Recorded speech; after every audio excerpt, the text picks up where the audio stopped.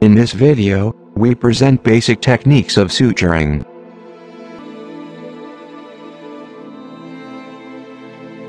It's the most common type of suture, because it is easy, rapid, and versatile.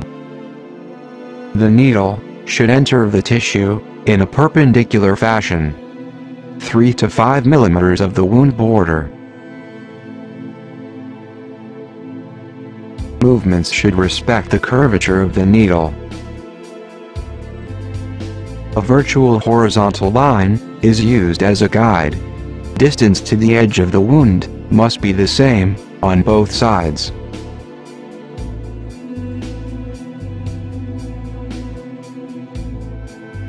Now, the needle passes from inside to outside, taking the same amount of tissue. Knot the long extremity of the thread, encircles the needle holder twice.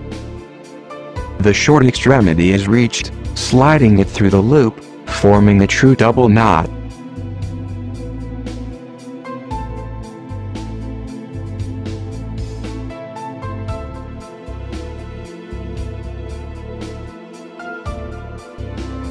Again, the long extremity encircles the needle holder, this time once.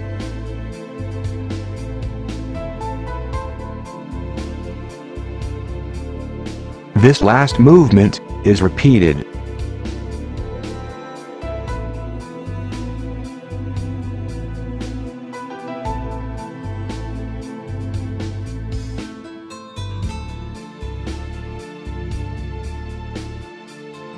The knot is laterally positioned, not to interfere with the healing process.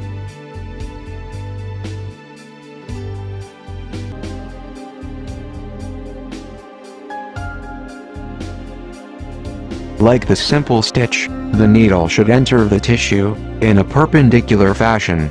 However, at a longer distance, 5 to 10 millimeters far from the edge of the wound. A thick portion of tissue must be contemplated. The same is performed at the opposite border.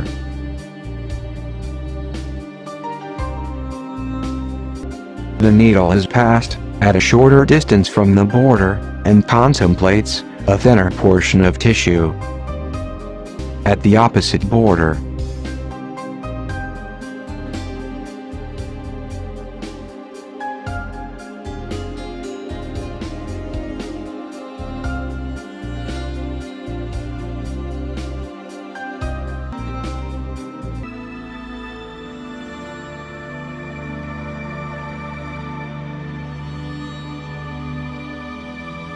We start this kind of suture with the simple stitch.